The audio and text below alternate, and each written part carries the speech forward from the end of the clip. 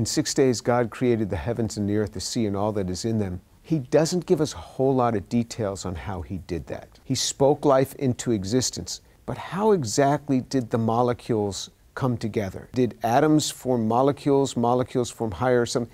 He doesn't give us the details. So scientists want to go and investigate things, and you can be investigating the origin of life and still be an ardent believer in the scriptures. Right. Because you're looking for details that God never revealed to us in the scriptures, but he put science before us to begin to understand, okay, that's how you did it. And it wasn't until the 1950s when they discovered that all of this is written in the DNA, in the genome, in the structure of the DNA, and it codes for the proteins which are nature's nanomachines which construct our bodies.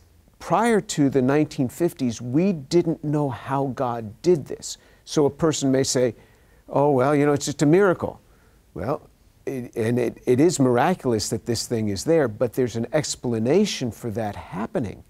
And so he gives us, through the sciences, he gives us understanding. And this is a good thing, because now that we understand DNA and we understand its structure, and when I look at the data on origin of life, it screams out to me that the way you are proposing is not the way it happened.